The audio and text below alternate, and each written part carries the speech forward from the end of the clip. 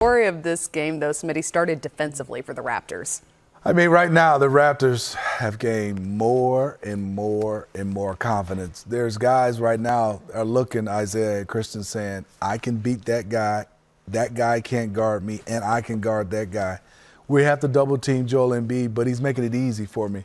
Doc Rivers, Joel Embiid, James Harden, he cannot post up outside the top of the key, outside the three-point line, because it's easy. Once I come double, you just kick it.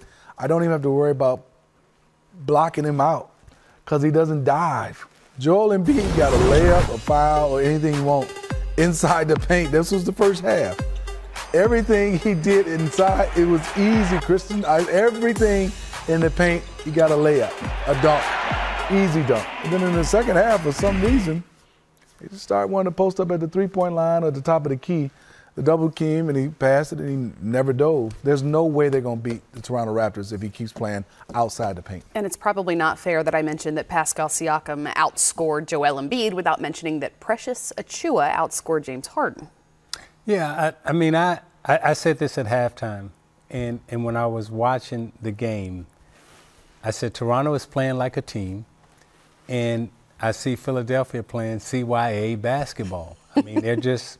You know, and when you look at the way they were playing, they weren't playing collectively. They were playing not to get blamed for anything. They weren't trying to win the basketball game. They were playing saying, hey, it's not my fault. It's somebody else's fault. Hey, I didn't make that dive. Somebody else make that dive. And when I look at Embiid, again, his ability to dominate inside. And at one point in time, you know, we was watching the game, and we saw him outside at the, at the hash mark asking for the ball. I mean, it was, it was. Look at those green marks inside, Zeke. Yeah, I mean, he only had two shots in the paint. And I understand you getting double teamed. But again, I come from an era where the best player, I come from an era where the best player got double teamed every night. But when you got double teamed, you still had to find a way to get yours. You just couldn't take yourself out of the game. Which is concerning when you bring up CYA basketball. If that's your default in a closeout opportunity, the next two games are also closeout opportunities. You're going to lose in Toronto. I don't see Philadelphia going to Toronto and winning the basketball game there. I don't see them having the collectiveness. Now, can they win a Game 7 in Philadelphia with that fan base, with that crowd?